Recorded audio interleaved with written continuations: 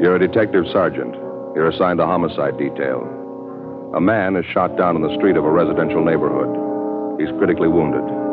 You don't know who the assailant is. You don't know where he is. Your job, get him.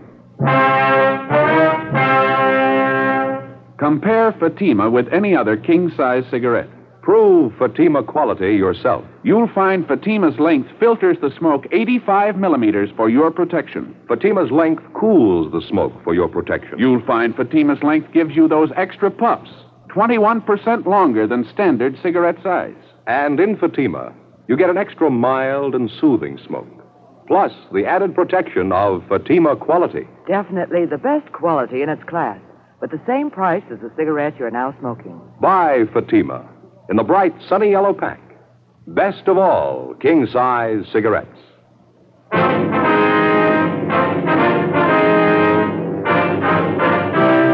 Dragnet, the documented drama of an actual crime. For the next 30 minutes, in cooperation with the Los Angeles Police Department, you will travel step by step on the side of the law through an actual case transcribed from official police files.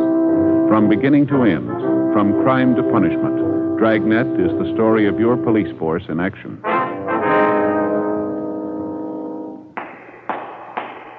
It was Thursday, January 20th. It was mild in Los Angeles. We were working the night watch out of homicide detail. My partner's Ed Jacobs. The boss is Thad Brown, chief of detectives. My name's Friday. I was on the way back from dinner, and it was 9:57 p.m. when I got back to the city hall, room 42, homicide detail. Hi, make it in time? No, they were closed up. Oh, that's too bad. Where'd you eat? Well, that cafeteria down the street was terrible. Nothing at all, huh? Well, I figured I'd be safe with a corned beef hash. Even that wasn't much. Soggy, you know. Probably standing all day. That's too bad. I asked Johnny if he'd stay open a couple of minutes late. Told him you were coming right over. The place was closed tight when I got there. Couldn't raise any money. Tough luck. Short ribs are really good tonight. Some great pie, too. Boysenberry. Best I had anywhere. Mm-hmm. Say, you got any of those bicarb pills in your locker? I could sure use one. I'm afraid not. Gave the last one to Gene Bechtel tonight. Oh. He ate at the cafeteria, too. Hiya. Oh, Well, what do you say? Any phone calls for me yet? Muriel down at the staff's office called. That run you asked for, they got it ready. It was the only call, huh? Yeah. Mm-hmm. What is it, Al? Something wrong? No, why? You've been moping around like you lost your best friend. What's the matter? You mad at the world? No, just my in-laws. The wife had her father and mother over for lunch today. The old man's getting to be a real pain in the neck. Don't get along with him, huh? I keep trying to. Doesn't seem to do much good. All he can think of is money. It's all he can talk about. Why let it bother you? My in-laws have been talking about it for years. Forget it. He won't let you. The minute he puts his foot inside the front door, it's the first thing you hear. Crusty old guy. That pipe he smokes enough to knock you over. Why don't you duck out when they come over? Tell them you got a call. You have to go to work. Well, the wife's onto that one. She makes me hang around. Keeps telling me her father and mother like me. You never know it. The old guy's a real tyrant. See, the wife comes from a big family. Every time I see her old man, he has to make a point of telling me how smart his other sons-in-law are, how much dough they're making. Yeah, see. Yeah, same routine every time. One of his daughters married a carpenter. He's making $20 a day. One of them married a hod carrier. He's making $25 a day. Always ends up asking me how much I'm making. Why don't you tell him it's none of his business? I did today. That's what started the argument. I walked out. Crusty old guy. Yeah, so I get it. Homicide, Friday. Yes, sir. Where? Mm-hmm. Would you repeat? Yes, sir, I have it. Fine, thank you. Yes, sir, right away. Shooting, Kirkman near Alpine. Let me grab my coat. No details? Man down on the sidewalk, apparently hurt bad. Neighbor said it was a family fight. Come on, we better hustle it, Al. Let's go. That's one good thing about this job. What do you mean? Trouble. You don't know what it is till you hear about other people's.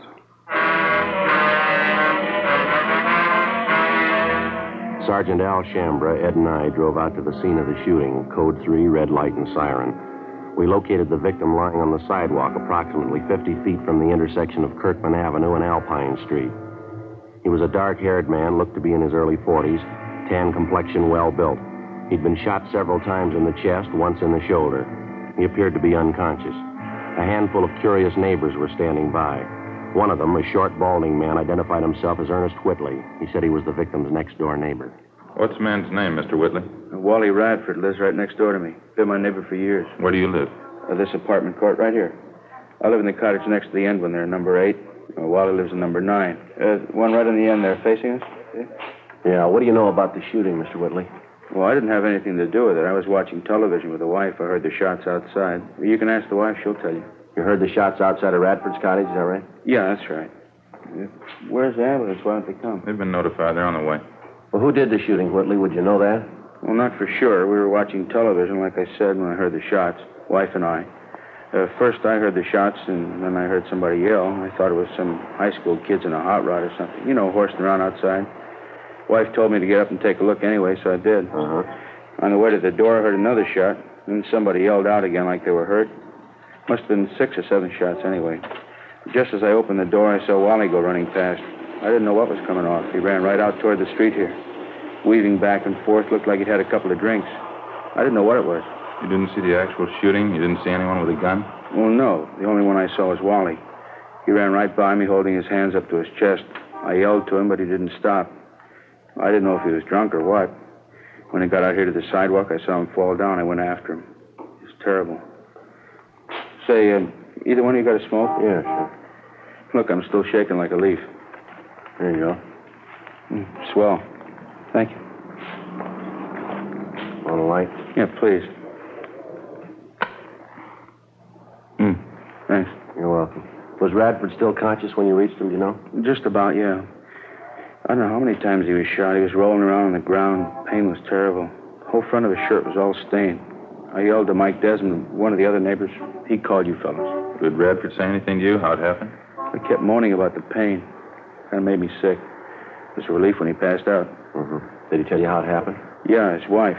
I figured that was it when I saw what was wrong with him. He told you his wife shot him? Well, they had a big fight today, Wally and his wife. Started this afternoon, been going on all day, all night, yelling at each other, throwing things around. I never expected this, though. Something must have snapped. She must be out of her mind. Where's his wife now? I don't know. Still back in their cottage, I guess. I've been here since the shooting. I didn't see her leave. Joe? Yeah. We got our hands full. Now, what do you got? Just talking to one of the neighbor women back in the court here. She said a Mrs. Radford phoned her about 5 minutes ago. Identified herself as the victim's wife, cottage number 9. What did Miss Radford want with the neighbor? She said she was giving fair warning. She wanted her to pass the word along. What do you mean? Claims she's going to kill anybody that comes after her.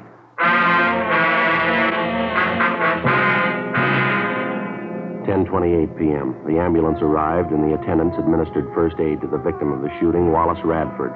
Before he was rushed to Georgia Street Receiving Hospital for further treatment, Radford regained consciousness long enough to confirm the fact that it was his wife who shot him. That was about all he could tell us before the sedatives took effect.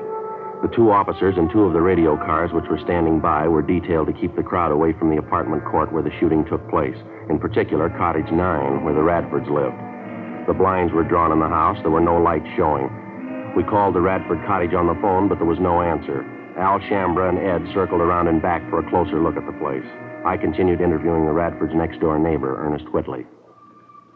I guess I should have known it'd come to this someday, the way they've been fighting lately, Wally and his wife. They've been doing nothing but wrangling, day in, day out. Well, you any idea where Mrs. Radford got the gun? She must have used Wally's, I guess. Don't know where else she'd get her hands on one. He keeps a gun in the house, does he? Yeah, as long as I've known him, he has. 38 automatic. I don't know the make, though. Do you happen to know if Mrs. Radford was used to handling a gun? No, a typical woman. I remember Wally and Stella were over for cards one night. Stella, that's Mrs. Radford. Yeah, I know. I don't know how it came up, but Wally and Stella started arguing about him keeping a gun in the house. Stella didn't like it a bit, said she was afraid of guns. Didn't even like to have him around. I'm surprised she even knew how to pull a trigger. You said the Radfords had a big fight today. What was it about? Do you happen to know? Same old thing, I guess. Stella was always accusing Wally of running around with other women, running around town drinking. As far as I know, it wasn't true. Matter of fact, it was just the opposite. If anybody was on the town, it was Stella. I happen to know at least one guy she was making eyes at. Oh, here's your friend. Hi, what's it look like? Not good. House is pitch dark. Can't hear anyone moving around inside. Won't be easy to get her out of there, Joe, the way the cottage is situated. Why, what's the problem? The rear of the house backs up against that hill there. Yeah. Just a small space between the end of the house and the hill. No back door, just windows. One of them's open a few inches. You mean the front door's the only way in the place, huh? No, there's a side door on the left of the house there, left-hand side. That's a kitchen door, Sergeant. Leads right into the kitchen. Just like our place. All the cottages are laid out the The same. living room's just inside the front door, then, huh? Yeah, that's right. Bedrooms in the right rear, kitchen in the left rear. A small bathroom leading off the bedroom leads to the left. She won't come out peaceably. How about a tear gas shell? That ought to bring her out. Well, I don't know if we'll need it, Al. Might be a waste of time. Whitley here was just telling me Mrs. Radford isn't familiar with guns. You think she know how to reload the automatic, Whitley? No, sir. I'm pretty sure she wouldn't. I don't even know if Wally had another clip of shells around the house. Even if he did, Stella wouldn't know what to do with it. Well, how about the clip that's already in the gun? Good chance she's got a couple of shells left. She fired more than half a dozen of them, I know that. She must have gone crazy. There were at least 7 or 8 shots. Well, they're just about empty, the gun. How about it? You want to try rushing the place? Let's go. Okay with me. All right, you better stay out here for the time being, Mr. Whitley. Might be some shooting. No use you taking any chances. Yes, sir, sure. Okay, Sergeant. I'll be right back here if you want me. Thank you very much. All right, let's try it. How you want to handle it? Why don't you and Al take the side door? I'll go in the front. You want to see if we can get a rise out of her first? Yeah. Might be she'll give it up without a fight. I'll call out to her a couple of times first. If there's no answer, we'll rush the place. Okay. Now, let's make it all together, huh? Just wait for a signal. I'll call it out. All right. Okay. That's it. Side door just behind the shrub over there. Give us a little time to get around her, huh? Yeah, now, when I call out the rush, make it fast. It's the only thing we got in our favor. We'll try and surprise you. Right. See you later. Yeah, be careful. Miss Radford? Miss Radford, can you hear me? Police officers, we've got your place surrounded. We want you to come out. Can you hear me, Miss Radford? We want you to come out. Miss Radford? All right, let's go. Hit the door.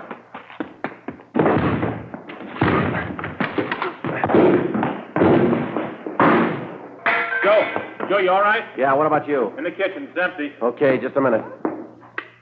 Living room's empty, not in here. Ed, in the bedroom. Nothing here. Yeah, how about that? Hey, Joe, back here. Where are you? Bedroom, straight back. All right.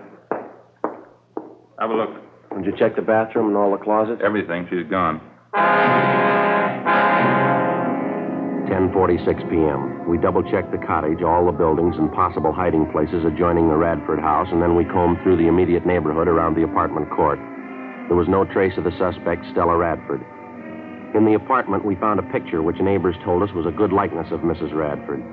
Al Shambra got to a phone, called the office, and a local broadcast and an APB was gotten out on her. We figured she probably slipped out of the house without being noticed during the general excitement immediately after the shooting. Her phone call to one of the neighbors warning that she'd kill anyone who came after her only served as a stall to give her more time for a getaway.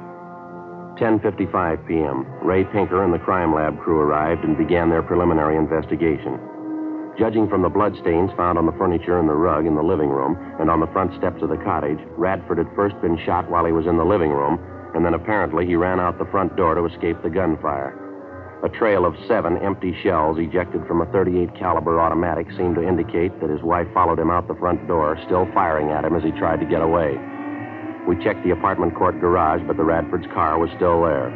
We remained at the apartment court interviewing the neighbors and trying to get a line on some of Mrs. Radford's known friends and associates. Joe, how'd you make out? Not much, Al. The neighbor I talked to hardly even knew the Radfords. How about you? Not much better. Girl in the apartment up the way name's Joanne Taylor. She told me she knew Radford's wife fairly well. Says she has a sister in town. Doesn't have any idea where she lives, though. How about the boyfriends Mrs. Radford's supposed to be running around with? She know anything about that? She thinks she was doing a little running around. She doesn't know who the men are, though. Hear anything about Radford's condition? Yeah, I checked with Georgia Street a couple of minutes ago. It's pretty critical. I don't know if he's going to make it or not. Joe, Al, back here, hustling. Come on.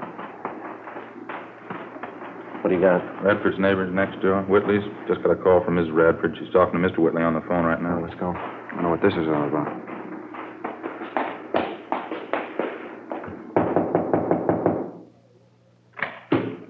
Oh, yeah, Sergeant. I was just going to run and get you. You have Mrs. Radford on the phone? I did, yeah. She hung up just before you came in. Wouldn't talk, though. Did she tell you where she is? No, she sure sounded funny. I think something snapped. She's a little crazy. What'd she say? Why'd she call you? Said she wanted to find out if her no-good husband was dead yet. That's all I could make out. The rest was just a lot of gibberish. She wouldn't give you any idea where she was? Where she was phoning from? No, I asked her, but she just laughed at me. Might still have a chance to find out, though. Yeah, how's that? She's going to call me back. While Ed and I waited with Mr. Whitley in his apartment, Al Shambra got to another phone in one of the adjoining apartments, called our business office, and gave them the number of the Whitleys' telephone. He asked them to make arrangements as soon as possible to have all incoming calls at the Whitleys traced to their origin. Meantime, Ed and I were briefing Ernest Whitley as to what he should say if and when the suspect, Stella Radford, called him back. There was no phone extension in his apartment, so the only way we'd be able to monitor the conversation would be for Whitley to share the receiver with one of us. We waited. 11:30 p.m., 11:45, midnight, 12:15 a.m.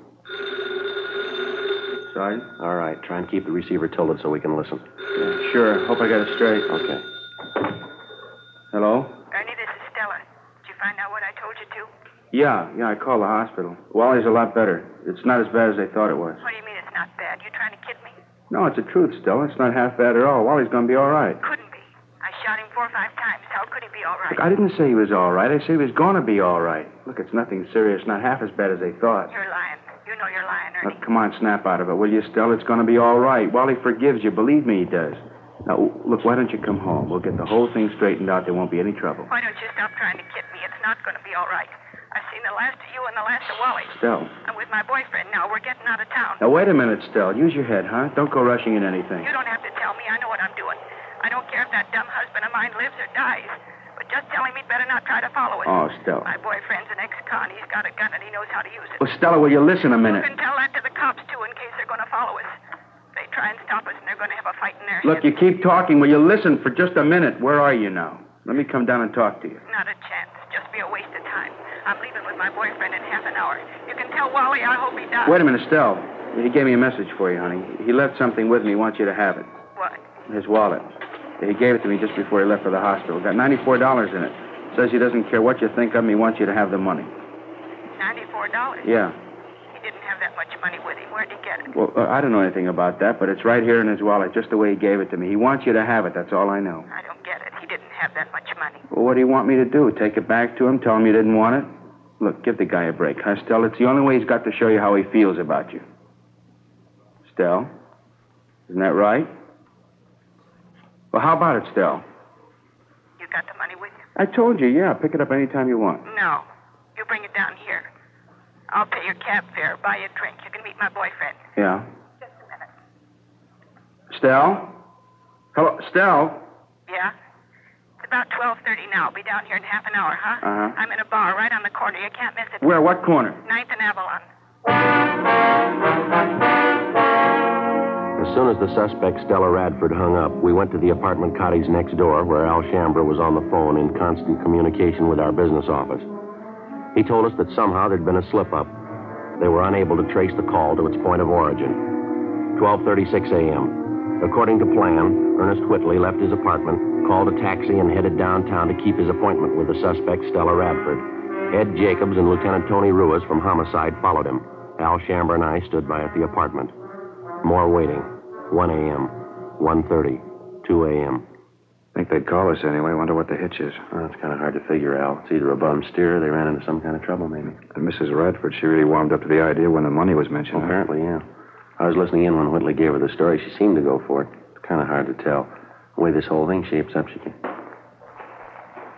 Might be them now. Give a look. Joe? Oh, yeah, Ed. What happened? How'd it go? We covered the bar till closing, cruised the neighborhood, gave her plenty of time. Yeah. No luck. She didn't show.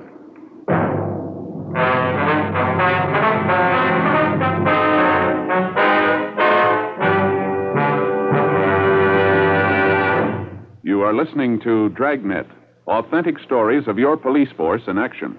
Fatima, America's first largest-selling blended cigarette, now king-size. The only king-size cigarette that makes you this money-back guarantee. Buy a pack of Fatimas. Enjoy Fatima quality, extra mildness, and superbly blended tobaccos. If you're not convinced Fatima is better than the king-size cigarette you're now smoking, just return the pack and the unsmoked Fatimas by August 1st, 1952, for your money back plus postage. Fatima, Box 37, New York 1. Buy Fatima. Compare them with any other king-size cigarette. 1.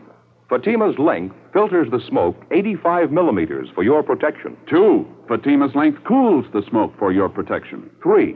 Fatima's length gives you those extra puffs, 21% longer than standard cigarette size. And you get an extra mild and soothing smoke, plus the added protection of Fatima quality. Remember, more smokers now insist on Fatima quality than ever before. Buy Fatima. In Fatima, the difference is quality. Best of all, king-size cigarettes.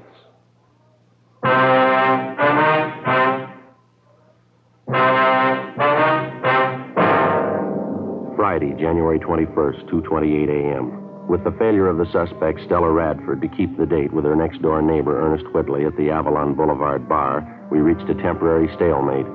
Despite the fact that checks were made at all restaurants, bars, and other business places in the vicinity of 9th and Avalon open that time of night, there was no report or trace of the suspect. While the search continued, we stood by at the Whitley apartment in the hope that Mrs. Radford might call back.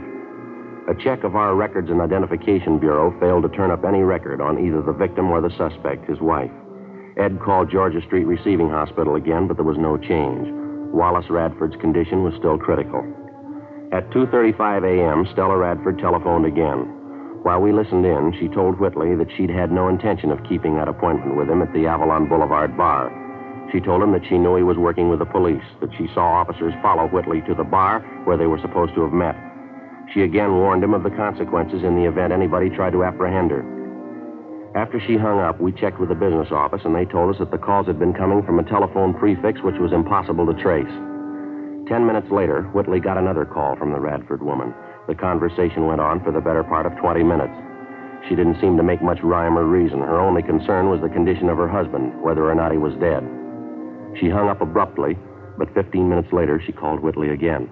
Look, Stella, I told you there isn't going to be any trouble. Now, why don't you go and see Wally? He's lying down there in the hospital. He wants to see you. How about it, huh, Stella? Is he dead or not? That's all I want to know. My boyfriend and I are leaving first thing in the morning. I want to find out before I go. Why don't you at least give me a chance to talk to you, Stella, huh? We've been good friends. You know I wouldn't do anything to hurt you, you or Wally. Now, let me talk to you, huh? There's nothing to talk about. If you got anything to say, you can tell me now. All I want to do is find out about I Wally. told you he's hurt, but he's going to be all right. It's not serious. Stella? Why don't you stop lying to me? Look, I'm not lying, Stella. I wouldn't lie about something like that. What's the matter with you anyway? You been drinking? What's it your business? You're not kidding me, Artie. You're trying to help the cops. Don't you think I know that? What kind of a fool you think I am? But I'm trying to help, Stella, that's all. Sure, you're trying to help. Not me, though. You're trying to help the cops. I know they're with you. When we made that date to meet at the bar, you told them all about it. No. You left the house and they left right after you. I know all Stella, about it. no, you got it wrong, honey. I'm trying to help both of you, you and Wally. I'm trying to help the best way I know how. Now, why don't you come home? I told you we'll straighten the whole thing out. There won't be any trouble. Don't hand me that. I said we're leaving town, me and my boyfriend. Now, what about that money? $94. She said Wally wanted me to have. Yeah, that's right. He does. Now, how can I get it to you if you don't trust me? Get away from the cops, that's all. Oh, Stella. Maybe I could use the money, but I'm not giving myself up. Look, for you're that. wrong about the cops, Stella. Believe me, you are. Now, why won't you let me meet you someplace? Any place you want, just let me talk to you. How many times do I have to tell you there's nothing to talk about? All I want to know is about Wally. Is he dead yet? But I told you, he's not dead. He's going to be all right. Look, why can't you believe me? It's not what they thought. Wally will be okay. Ed, Yeah? in the next room. But what for, Stella? Why? Now, come on, snap out of it, huh? No, it's the truth, so help me. Yeah, what's the matter? Well, it just happened to strike me. You hear that streetcar that just went by a minute ago? Yeah, I did. Why? Did you notice a little before that when we were listening on the phone? Sounded like the same thing coming over the line, didn't it? Yeah, come to think of it, it did. Matter of fact, I heard it a couple of times coming over the phone. It's pretty regular. Yeah, that's what I mean. Streetcars have been passing by here regularly, too. Not much of a time lapse, either. Not much more than a minute. Mm-hmm. Well, I mean between the time when we hear it over the phone and the time the streetcar actually passes this place. Yeah. Well, if we've got the right angle, there's only one way to figure it here. She's phoning from somewhere in the neighborhood, and she's fairly close, wouldn't you say? Where do we start looking? Well, car tracks only run two ways. 3:30 a.m. Ed and I went back into the next room and continued to monitor the conversation between Whitley and Mrs. Radford. Whitley seemed to know how to keep the suspect talking, even though the purpose of her conversation seemed to make little or no sense. At 3:42 a.m., while we listened in, on the other end of the line, we again heard the sound of a streetcar approach and pass. Ed checked his watch. Approximately 1 minute, 38 seconds later, we heard a streetcar pass by in front of the apartment court. Before Ed and I left, we jotted down a note for Whitley asking him to keep Mrs. Radford on the line just as long as possible. We got in the car and drove north along the car tracks at about the normal speed of a streetcar. 1 minute and 38 seconds of driving brought us a distance of little more than 8 blocks. It was on the fringe of a park area. There were only 3 residential buildings in the immediate vicinity. There were no lights showing in any of them. We checked the location for public telephones, but we found none. 4:15 a.m., we turned around, drove back to the apartment court, and using the same timing procedure, 1 minute, 38 seconds at 25 miles an hour, we drove along the car line in a southerly direction. Sure not much of a choice. Bars are closed, most of the restaurants. No lights burning on this block. A few up ahead there in the next block, Ed. Yeah. Got to come pretty soon, doesn't it? Yeah, it's a minute right now. I can't see how we'd be wrong on it, can you? Too much to write off is just a coincidence. A minute, 15 seconds. A minute, 20. Better slow down, huh? Yeah. What do you think? Well, it's a service station across the street. It's closed up. Well, a lot of them have outside payphones, don't they? You see any? No. None on this side. Let's see, I'll pull up in there, huh? Yeah. There's a phone booth in the back there. There's no lights, though. Looks like somebody in it. Yeah. Looks like a woman. Yeah, it is. Come on. All right, hold it up, lady. She's running for it, Joe. All right, come on. Hold it up, lady. Police officers. Let go. Let go of me. What do you think you're doing? Police officers, lady. Here's our identification. I'd like to talk to you. You leave me alone. Just leave me alone. That's all. I don't have to talk to you. Your name's Stella Radford, isn't it? No, it isn't. Is that your identification? Who sent you here? Who was it? Are you Stella Radford? You couldn't have found out. How'd you know I was here? It was Ernie, wasn't it? Him and his friends. He told you. No, ma'am. I don't see how you found me. Somebody had to tell you. You never could have found me. I don't see how I made any mistake. Yeah, that's right. Let's go, lady.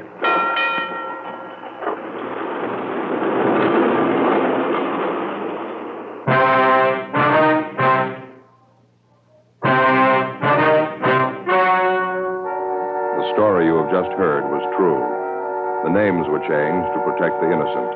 On April 16th, trial was held in Superior Court, Department 88, City and County of Los Angeles, State of California. In a moment, the results of that trial.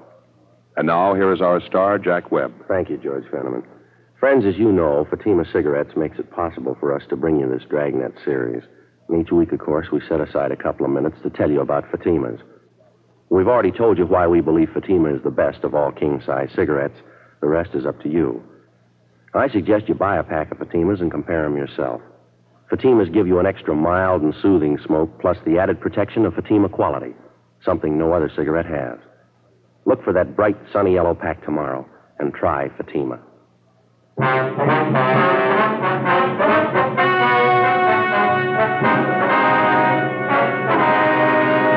The victim of the shooting, Wallace John Radford, recovered from his wounds and refused to press charges against his wife. However, she was tried in Superior Court and found guilty of Section 245 PC, assault with a deadly weapon. She was sentenced to the term prescribed by law. Assault with a deadly weapon is punishable by imprisonment in the state penitentiary for a term not less than 1 nor more than 10 years. Ladies and gentlemen, Mr. Joseph M. Kinnick, President of the California State Juvenile Officers Association. Thank you.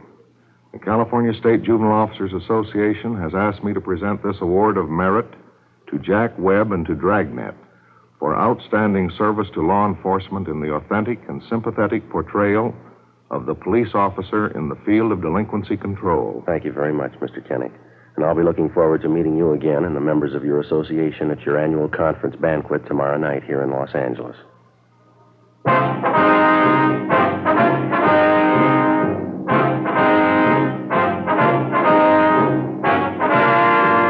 You have just heard Dragnet, a series of authentic cases from official files. Technical advice comes from the Office of Chief of Police W.H. Parker, Los Angeles Police Department. Technical advisors Captain Jack Donahoe, Sergeant Marty Wynn, Sergeant Vance Brasher. Heard tonight were Barney Phillips, Herb Ellis, Jack Crucian, Helen Cleve. Script by Jim Moser. Music by Walter Schumann. Hal Gibney speaking. Fatima Cigarettes, best of all king-size cigarettes, has brought you Dragnet, transcribed from Los Angeles.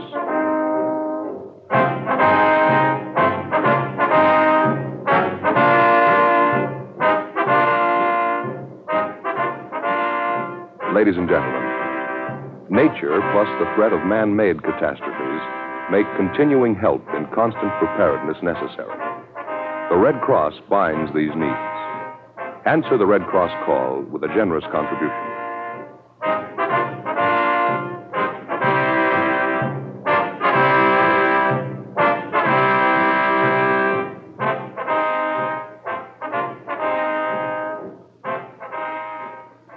Next, it's Mr. Keene, Tracer of Lost Persons on NBC.